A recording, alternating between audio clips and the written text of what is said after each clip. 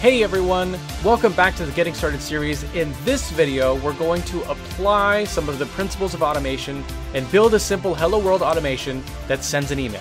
So let's say we have something like a support automation, and this automation requires that someone fills out a form and it emails the correct people. Instead of trying to jump in the platform and build that entire process in Rewst, we can start with just a form, just an automation that sends an email, test it to make sure it works, and then we can build from there. So let's dive in and build this Hello World automation. All right, so the first thing I'm going to do is I'm going to go into the platform and we're going to create a form to send a message to an email. So let's go to Automations, Forms, and I'm going to click Add. Now for the form name, I'm going to type in Hello World Form. And then I'm going to click Submit. And this creates a new form for us, so we can see all the different fields that we can use in the form. Now for this particular example, all we need to do is add a text input form. Once it's here, we can click. We can see all of the field options here. Let's change the name to Send Message. Now the field name here allows us to access this information in our workflow. But if we want this to look a certain way on the form, then we can change the field label. So let's go ahead and change this to Send Message in plain English. Now, generally speaking, if you want to come back to your forms or your workflows and make sure they're readable, the field description should be something that you fill out to give some additional context. So here we can type something like type in a message to send here. Next, we want to make sure this is required. So we can click this. And finally, to save our form, we can come up to the top and click Save and Submit. And next, what we're going to do is we're going to create the workflow. So let's jump to Automations and Workflows. And then we can click Create. For the name of this workflow, we're going to add Hello World Workflow. All right, and if you want to add any tags here, you can add those as well to keep things organized. And then we're going to go ahead and click Submit.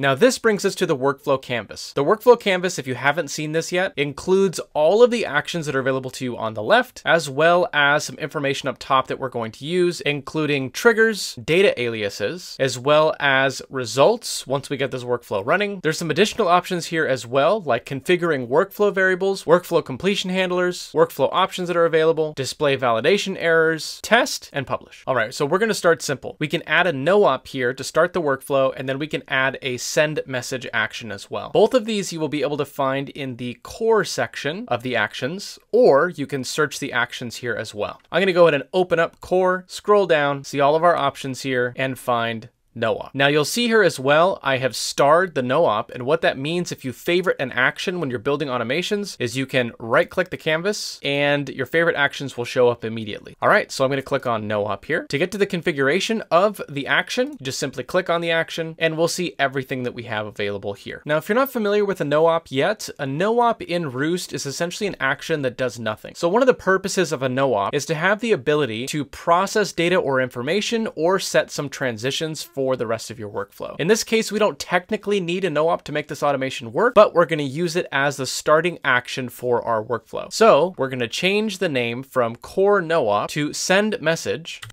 Okay, and then we'll click that. And then, as I said, as a good practice, we can change the description to something like this action starts the workflow. All right, from here, there are some advanced parameters that we could look at. We'll look at those at a later time, but feel free to cluck around and find out. All right, so I'm going to click back into the canvas here. The next thing we're going to do is we're going to add a core send mail action. This will be what actually sends the email. So I'm going to come back over here to the left side for core. Again, you can search for this action if you need to. I'm going to find send mail, and I'm going to drag that to the canvas. So to start, let's rename this. We could do something fun like to email so that the entire workflow says send message to email. So let's go ahead and do that. All right, I'm going to accept that here. And then we can come down here and change the description as well. So it already says it sends an email. We could make it a little bit more specific if we wanted to, just to get into the practice of adding descriptions by adding something like this action sends the email. All right, next we're going to come down and scroll to the parameters and add some information here to make sure we're sending it to the right place. So let's scroll down here to parameters. You should see that here. We have the sender, recipient, subject, title, and message. So for my purposes, I have no reply at rewst.io. So choose a sender. So for recipient, I'm going to add my own Rewst email. Next, I'm going to scroll down to subject, and here I'm going to put hello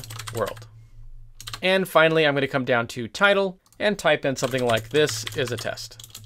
Now this is where things will get interesting. I also need to add a message to this to make sure I'm actually getting the message. If someone fills out the form and adds a message, we want to make sure that that is the message we get in the email. So to do this, we can use what's called a context variable. A context variable is simply a variable that you can use within the context of your workflow. We have a particular variable from our form that we can use, and that is the send message variable. So we can use CTX to access that information. So for this, yes, I'm up here now, we can open up the editor here, and this is called the Jinja editor. In the Jinja editor, we can start with our curly braces, and then if you do space here, it'll open it up and enclose it for you. And here we can type CTX dot send message. And this will access whatever information was added to the form when it was submitted. So let's go ahead and close this editor, and we have everything we need for this action to work. Now what we need to do is connect the dots and then make sure that the form is actually able to kick off the workflow. So let me close this. I'm going to go to the transition here that says on success for send message and drag it to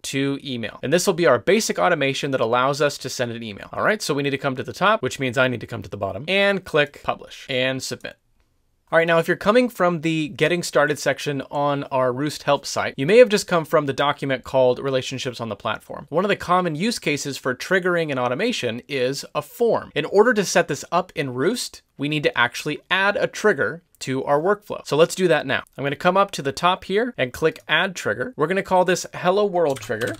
Next, we're going to click Enabled, and for trigger type, we're going to find the form trigger. Now, there are a lot of trigger options here that you can see, some from integration, some from core. We're going to come down to where it says core and form submission. Now that we have core form submission selected, we need to actually select the form we want to use as a trigger. So we can scroll down to trigger parameters, form, and here we're going to find the Hello World form. Just move myself up again so that we can see the submit button on the bottom right. So click submit.